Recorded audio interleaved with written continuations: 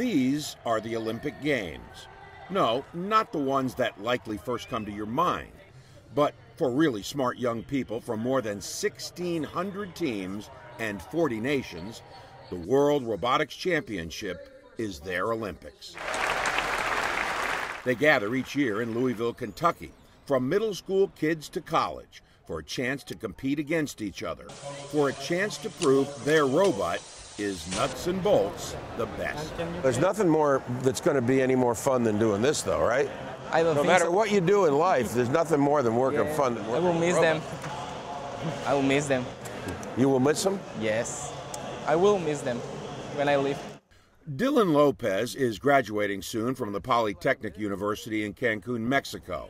For him, the robots are not just wheels, gears, pulleys, and metal. Are they like your babies? Yes. This is my baby, for example. This is the one I've been working for, I don't know, like 5-6 months. Really? Yes. And there's been changes and all of it. Changes because the robots must be built to exact specifications. And when they are in the ring, the robots must hurl balls at flags, flip discs, and lift them onto a post, all the while keeping the other team's robots from outscoring them. Not easy. But the Cancun team has a teacher and coach who's pretty darn good at building a winning robot. So what did you have to do when your team won? We created a robot that takes sacks from the opponent fence and put in our fence. So you stole the other team's sacks? Yeah. We won because we made a robot that make that. The other teams only block the fence. They only block it. They only block it. Your robot took the sacks. Yeah. I don't know, that was fair? Was fair. I think you changed the rules a little bit. We bend it only. 6 years ago, Manuel Flores and his teammates won the World Championship. For a team from Mexico, fairly new to robotics competitions, it was quite an accomplishment. What are you more proud of? What you accomplished or what you're accomplishing now with this team? I love to see how my students practice all the knowledge I give to them. We work in their project Monday, Tuesday through Saturdays. Every time we have a little time free, we are going to the workshop to practice, to programming, to build the robot. What satisfies you the most? The most? When I see one of my students achieve their dreams. Flores has a dream too. He wants to see robotics taught in schools all across Mexico, and he's hoping to find the resources to create a robotics academy to get more students involved. You see that as important for these young people to have these the skills and to learn this? Yes, they discover new skills they don't know they have. For example, some kids see the mathematics too difficult, programming too difficult. With a robot, they learn more easily, and it's not boring. Because it's fun. It's fun. Teams from across the Caribbean and Latin America came to the World Championship from places like Puerto Rico, Paraguay, and Colombia. The Cancun team was one of several from Mexico. In an effort one can only assume to scare the opponent, kids from one of the Mexican teams wore Day of the Dead masks. This team from Tampico, Mexico, brought their own 3D printer, and they've been 3D printing the gears the robot uses for the competition. The competition is fast and non-stop, one match after another. Two teams with 4 robots in the ring. For 10 seconds, the robots must work autonomously. For the next 2 minutes, they are controlled by a team driver. The team from the small town of Capula, Mexico, had their hands full. But for these high school students, just being here is a win, says their coach, Gustavo Reyes. We've been working more than 10 hours per day, all these 2 weeks. The kids sacrifice their vacation to accomplish the dream to participate on this. And yeah, we receive a lot of financial help, but we put all the effort and all the time other than the money. Some of the toughest teams are from China. Every year they send a huge delegation from schools across the country. Is it considered a real honor to be part of this? Yeah, because there are a lot of schools in China that focus a lot. They have really large robotics departments, and lots of them are competing to be here. Many Chinese students join some robot competitions, and they can get prize and practice their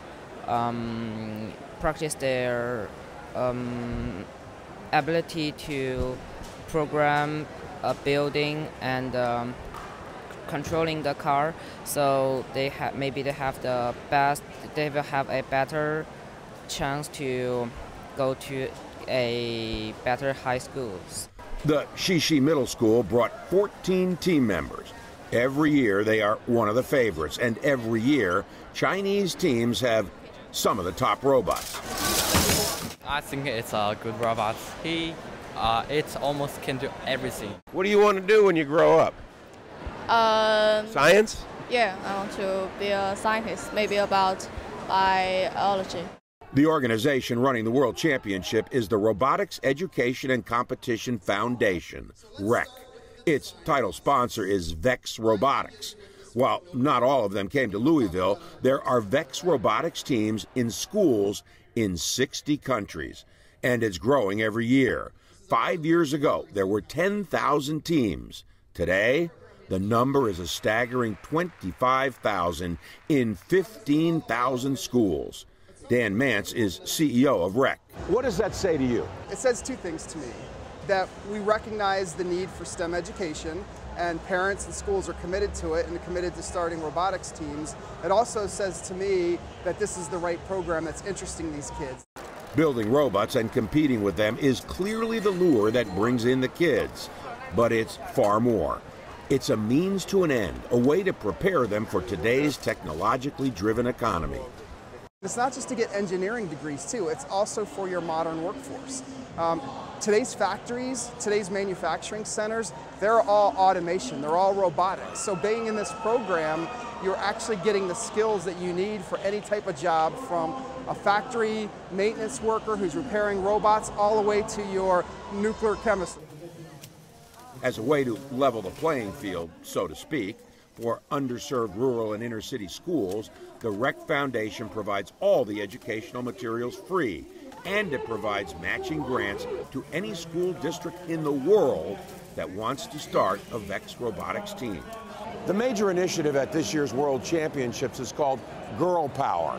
3 years ago, 23% of the participants were girls. Today, it's 37%. But there's still room for a lot of growth. 3 years ago, a statistic came out that of all the STEM jobs in the United States, only 23% were filled by women. And when we went back and looked at our program, we had the exact same statistic. The 15% increase over 3 years is attributed to focusing on bringing girls into STEM fields. And in the elementary schools, it's even better. We're at 47% of the students in our program are young women. 47% in elementary schools are young women? 47% are young women. Perhaps surprisingly, the young women we talked with either don't like the focus or simply shrug it off. Quite honestly, I don't really pay much attention to the Girl Power Initiative. I'm just here to do robotics. I don't think they need to push girl power as much as they do, because if a girl's going to be interested in engineering, she's going to be interested in it for doing engineering. The way I think about it is, if you're pushing this as two separate things, people are going to treat it separately. So I really don't like how we're being considered as women in engineering. I would like to be considered as engineers in general. Yet the experience of participating in the World Championship can be life-changing.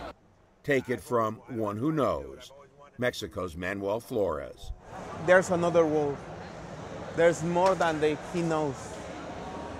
There's a big world he can dream. There's not only her own little reality. The reality is that the few days spent here opens these young people's eyes and lays the groundwork for their future. All because they built a robot.